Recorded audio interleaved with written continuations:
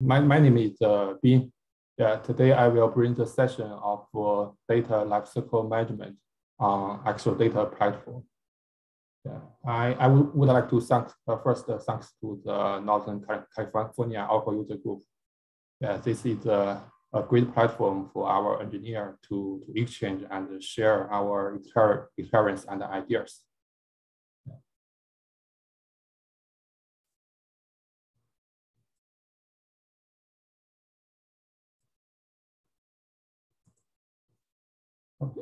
This is today's agenda.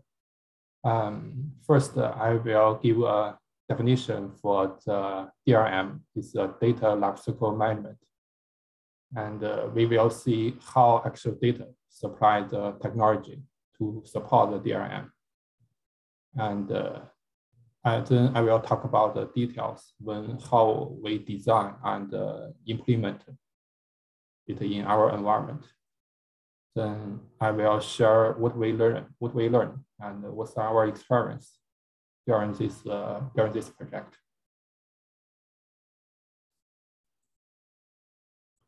Okay, sure. Yeah, I would like to thank everybody to use PayPal. As you see, so PayPal has so many active accounts and billions of transactions. So PayPal has lots of data for both LLTP and OLAP environment. So in such a big data challenge, so for cost saving or keep database be able to scale, we need to DLM to support it.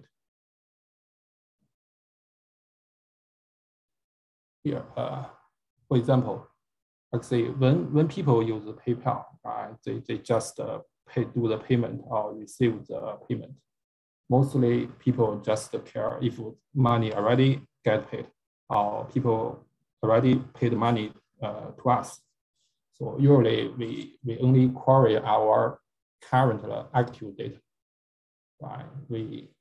People rarely view the past payment transaction history. So mostly maybe just view the monthly bill. People rarely view actually past 1 year or past 2 years ago data. Right? So many data they have a life cycle. So most users only access current data, and then we can categorize those data based on the access pattern. Right? They can be active or less active or inactive or historic data. Sometimes those data can be purged directly. Right? So if the data is a logging purpose and the development team just need data to debug something, maybe retention just a few months, the later data get totally removed from OLTP system. Or maybe the data is offline to the OLAP system.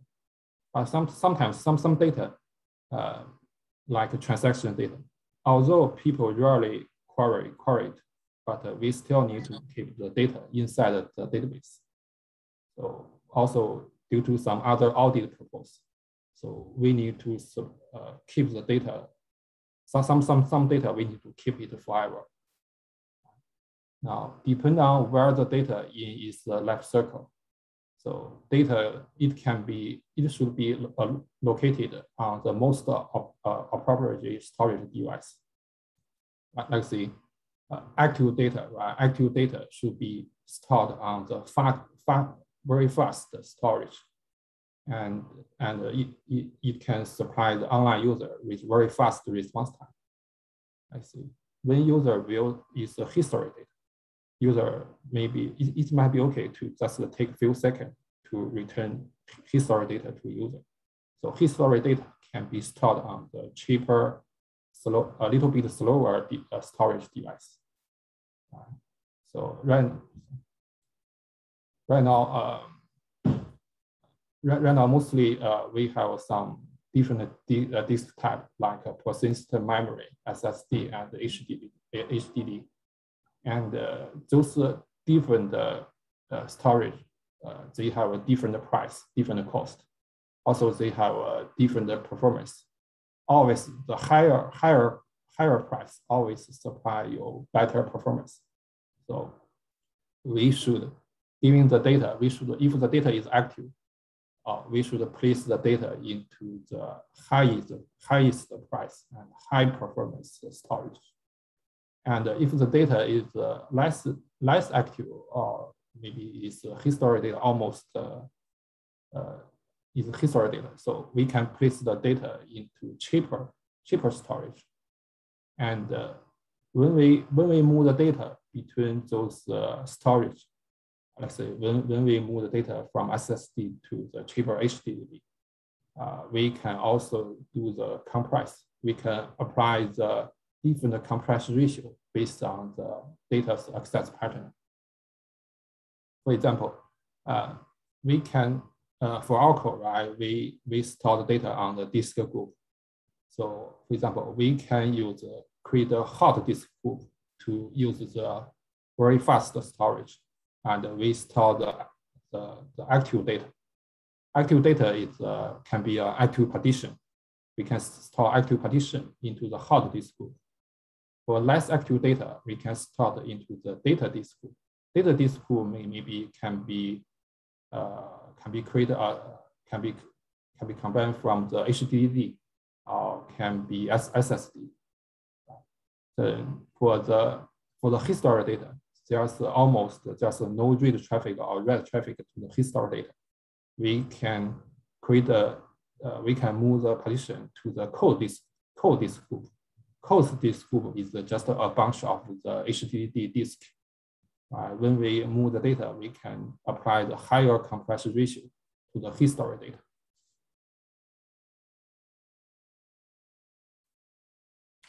Okay, now we apply those DLM requirements on actual data. Let's see what's the technology actual data supply.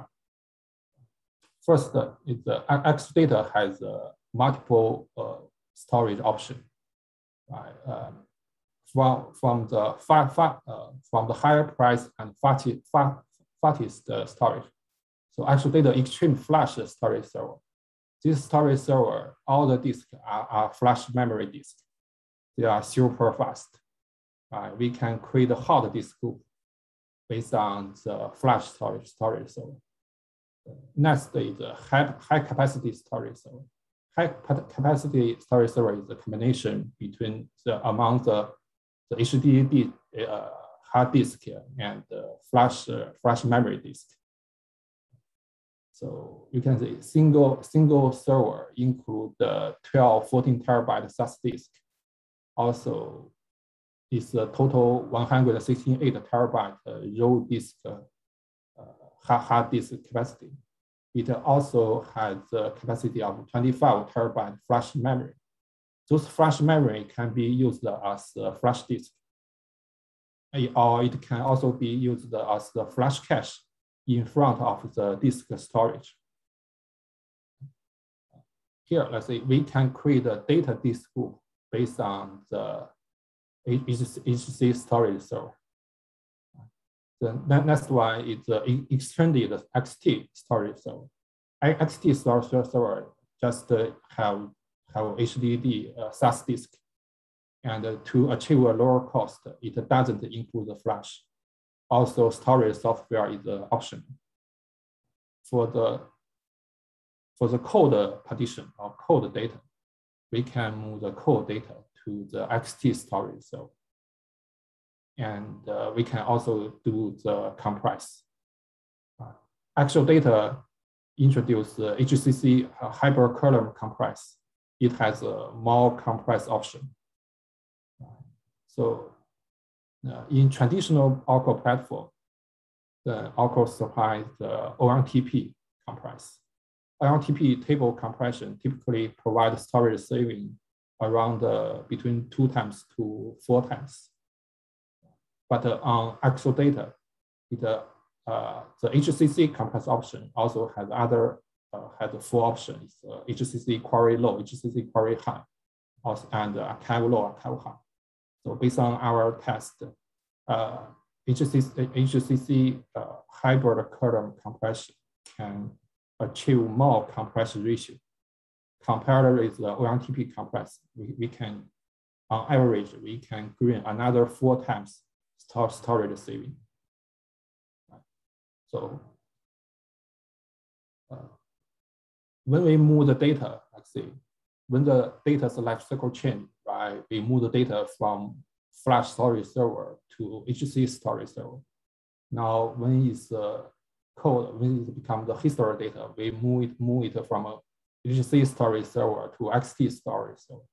So all those data operation, we need to do it online. It cannot block a user transaction. So Oracle, Oracle supports so many online operations compared with other database. So since the Oracle 18C, we can just move the table partition or table subpartition online. When we move the segment online, we can change the storage option, include the table space and the compression. Yeah. Also, the Intel C, it also supports the data file online movement. Yeah.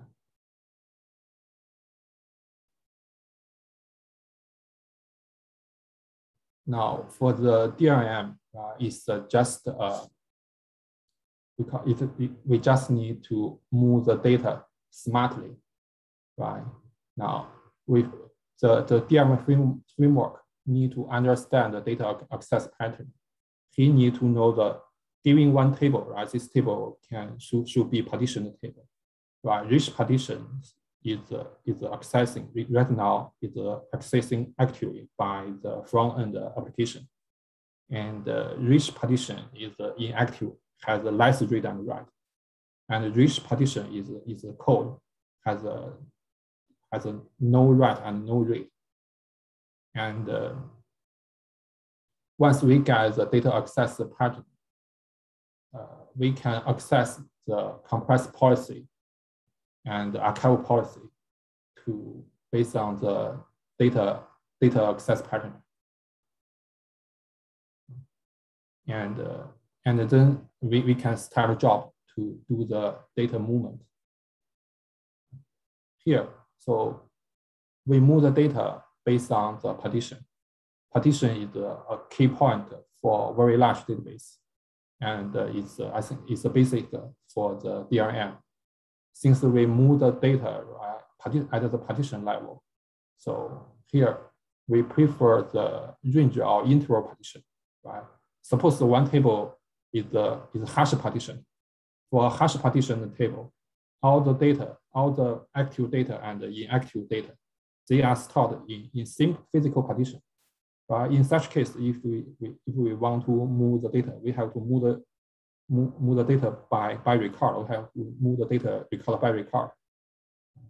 Now, if we partition the data, right, we can move the data at the partition level. So here we prefer the range or interval partition. And another thing is that since we have some requirement for the application on the application side, when they run the query, it's preferred that they always add the partition key. They only access the partition that they need for performance. Yeah. Also, it's better that we always create a local index on the partition table. So if there's a Oracle online table move, it can maintain the global index. But if the table is large, it takes a lot of resource to maintain the global index.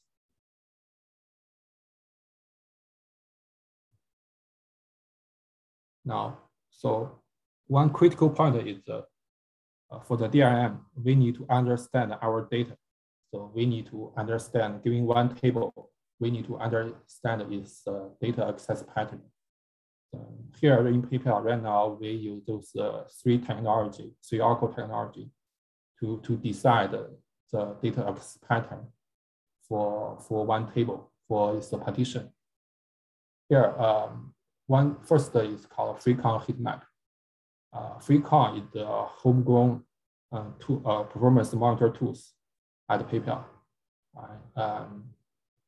It reads many dictionary views to get a lot of different metrics. Let's say, based on the $V segment state. Now we can, based on the metric state name, is the DB block change and the logical read. All based on those metrics. So giving one segment, we can know how many logical read and how many block change happened for that segment in a period.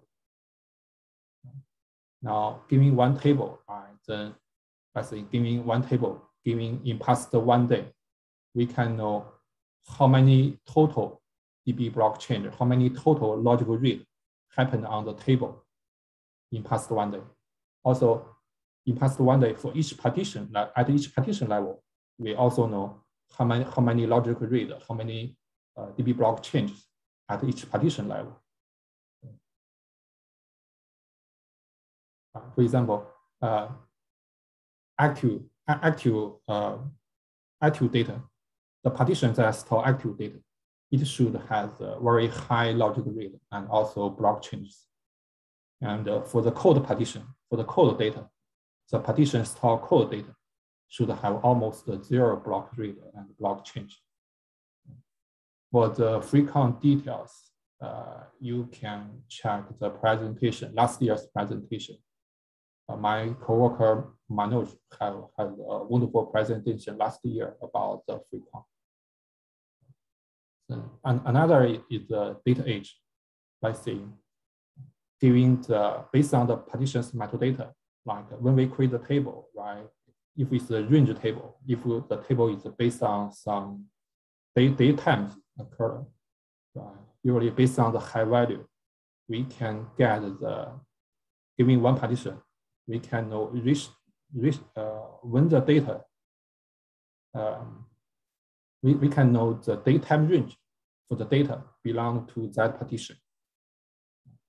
Also, if some table has some column like creation time or last modified date, then we can query the sample data to know the data age for that partition.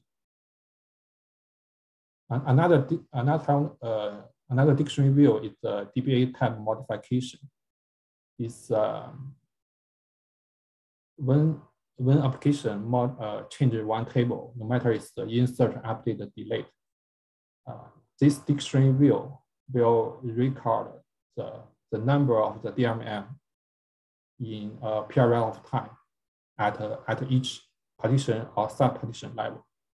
So it can tell us, like say, in past 1 day, which partition have a write and how many DLM it has.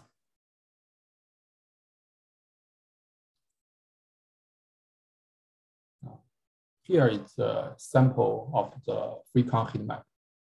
Yeah, let me explain these columns. Now we have partition name and partition position. BC is the buffer change. LR is the logical read. It means the total buffer change and the logical read happened on this partition. Let's look at the partition 85.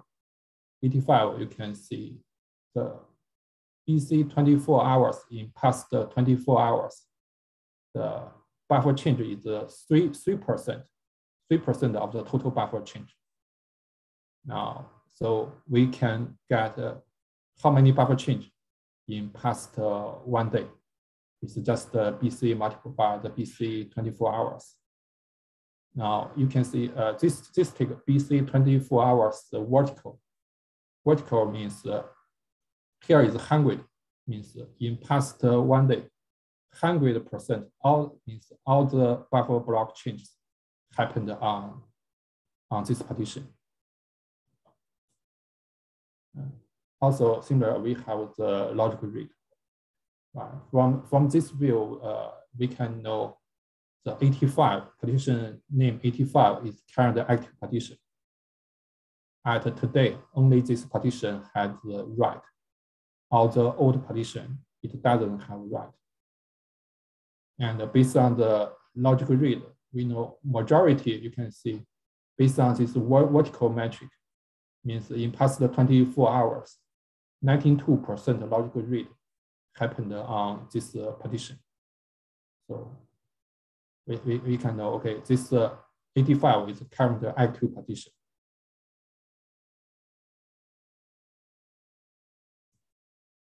Now, this page shows the data age. Now here, for example, this table's high value is Unix timestamp. So we can see, based on the high value, we convert to a datetime. Here we can see it's a monthly partitioned table. Now, giving one partition, so we can know, okay, it's the data is created between, let's say, for between each month. Yeah.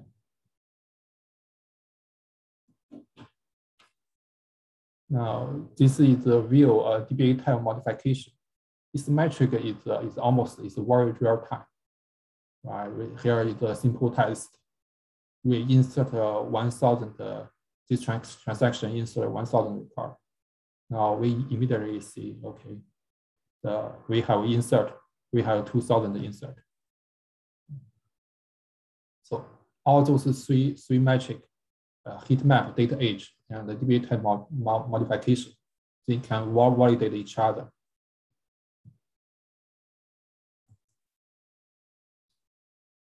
So based on the heat map data age, now we get the data access pattern given one table. So we can know which partition is the currently active partition. Now also we can know the partition's data age. So for any partition has the partition position higher than the current active partition is the future partition. Okay. Now for the old partition, right? For the inactive partition, based on the heat map, frequent heat map. Now we can define some policy. We can, based on heat map, we can define based on different policy. We can define if it's inactive warm data or if it's cold data. Yeah. For example, we can predefine some policy. For example, for this HCC archival high. Here means BC 19 days equal to 0, means in past 19 days, there's a 0 buffer changes, means no block changes.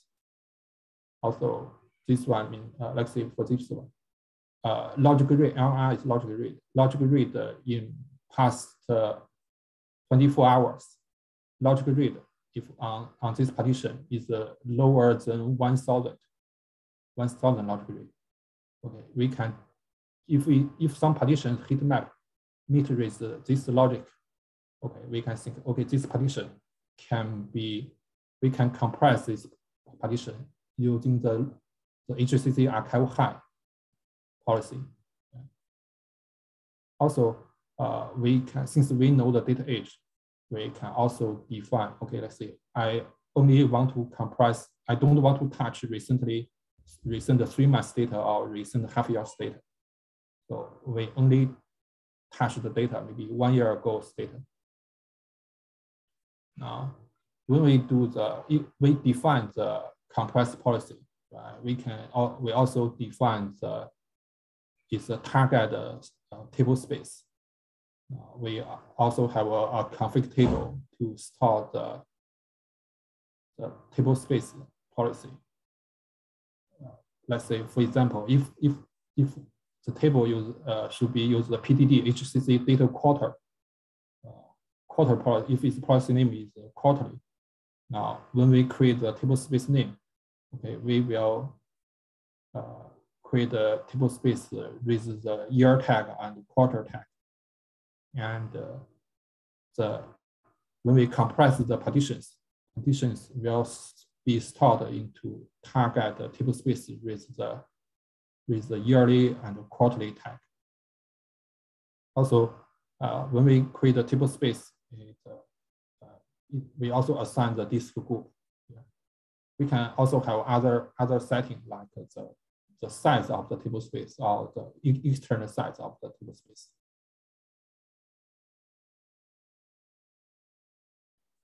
Now here we define the data storage policy for the partition based on the partition's access pattern.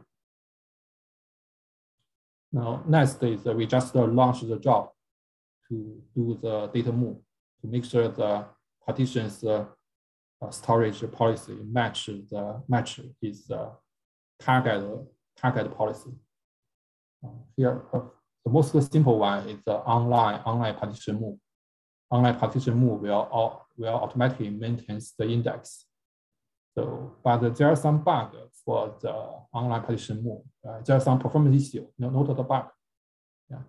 If the table is too busy, if the QPS on the table is very high, when we move the partition online or sub-partition online, sometimes we see the high IQ session caused by the library cache contention.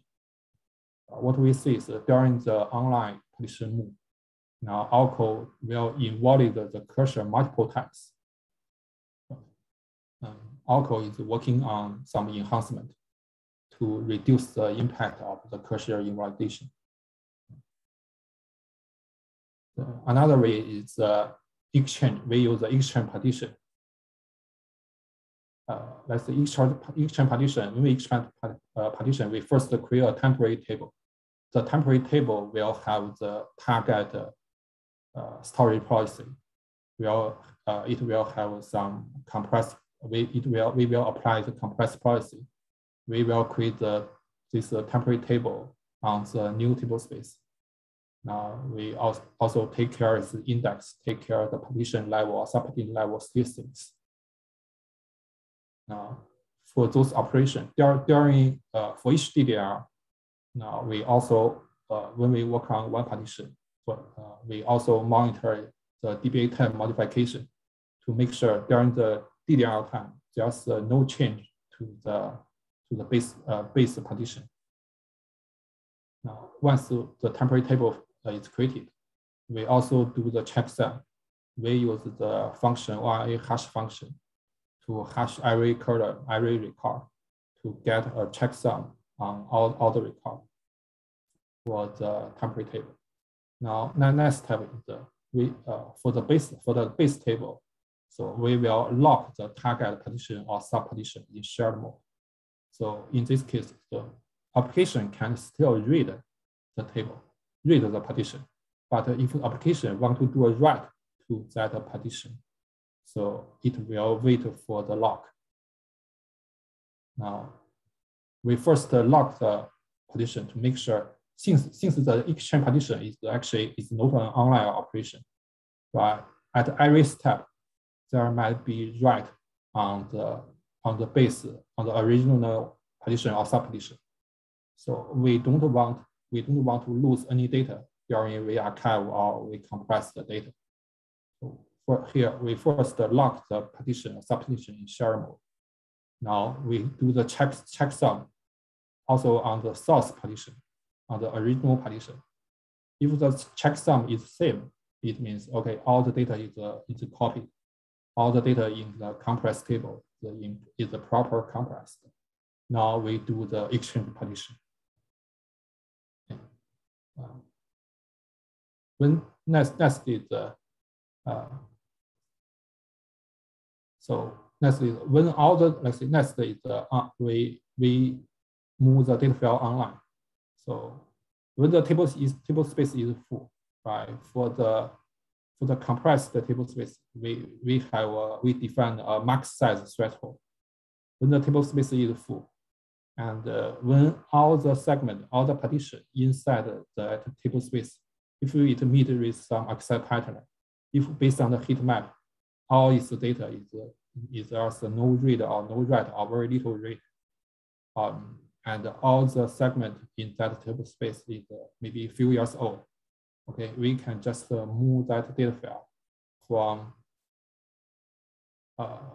from one storage server to another cheaper storage server. For example, if we move the table space from HC storage server to XT storage server.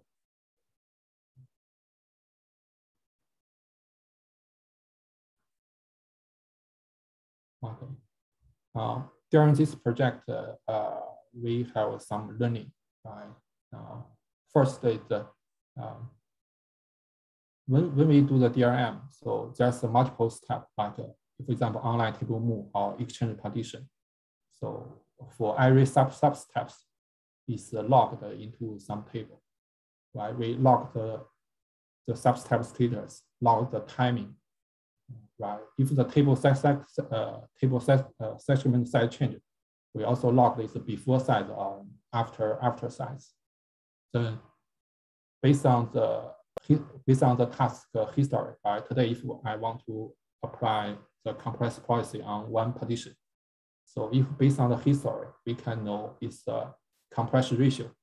Okay, we already know the compression ratio. Let's say we will reduce the size by 4 times. Okay, then when we create a new table space, or we can check the target table space to see if it has enough data, enough space or not. Then we can, if we don't have enough space, we can auto allocate the new data files.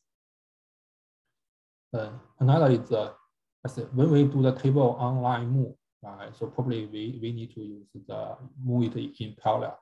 So let's say if we move the partition online using parallel 8, then later Oracle will try to auto rebuild the index. But the rebuild index, it will also use parallel, and it will also use same parallel, but it will need more parallel process. So what we see is the rebuild index build is much faster than the table move. It means the index build has more I/O throughput than the table. So to make sure we doesn't cause the bottleneck on the I/O subsystem, so we need to properly design how many parallel process we use. And another interesting case is some table is very large, but each subpartition is not very large. Right? Some partition is a range subpartition. One partition can have more than maybe 128 or 256 subpartition. Right? Each subpartition size may not be large, maybe just a few hundred megabytes. Right? In such case, let's say, supposedly original partitions, the table space is the external size is 100 megabytes. Now, if we create when we create the archival table space, if archival table space use the same external size, let's say archival table space use 100 megabytes. Now, the minimal for the compressed segment, the minimal size is 100 megabytes. Maybe inside 100 megabytes, maybe segment data is just 20 or 15 megabytes. So here, for some table, we may need to try to reclaim the space as much as possible. Maybe usually we will use a smaller external size for the archival table space. Another is if we use the exchange table to do the compress, right? When we create the temporary table, we can assign an order by clause based on some column, right? If we do the order by, all the same data, all the similar data will be stored together. So in this case, HCC compress can have much higher compression ratio. Here is one example. So one subpartition is the original size is 7 gigabyte. Now, if we don't compress, if we don't order by any color, right? The default compress size is 27. It's just 2.7 gigabyte. But if we order by the user ID, right? Giving one table, it may have a lot of power user, right? Now those power users record will be stored together after we audit the user ID. Now here you can see we get more space saving. But if we do the order by, right, CTAS order by, during the CTAS, it need a temporary table space to do the sort. So we need to make sure there's enough space in the temporary table space.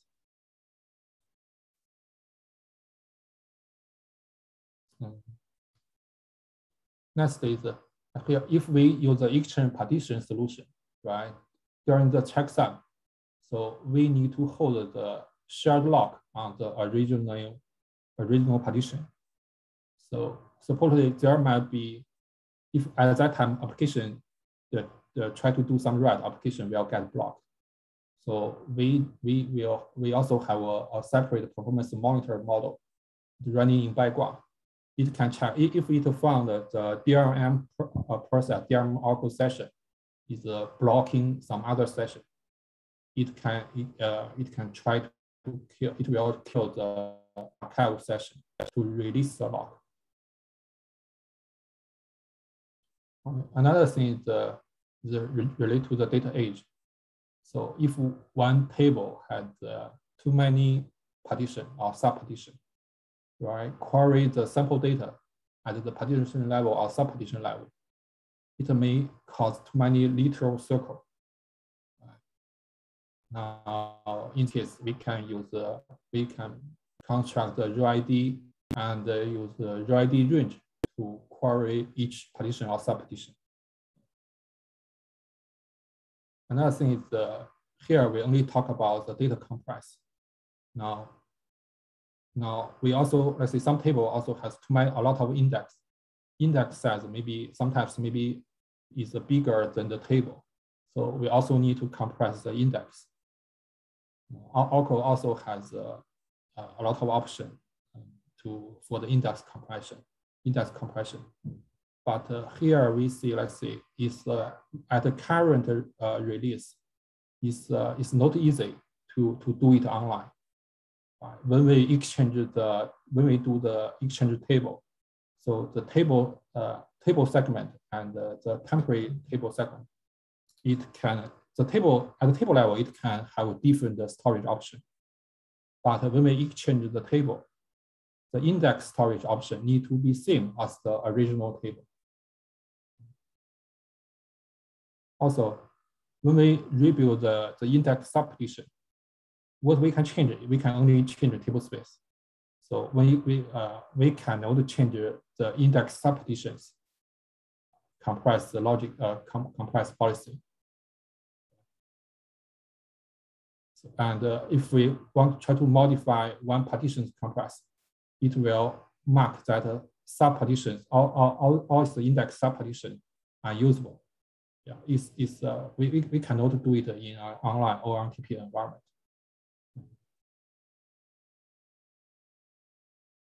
Okay, here we have the summary. For the DLM, it's just a data portal. So first, based on the data access pattern, we need to identify the active data, inactive data, or cold data. Then we need to define the storage policy, also define the compress policy. Like say active data, we store in the hard disk pool. Hard disk pool we create on FC Exadata server. Now for less active or inactive data, we create the data disk group.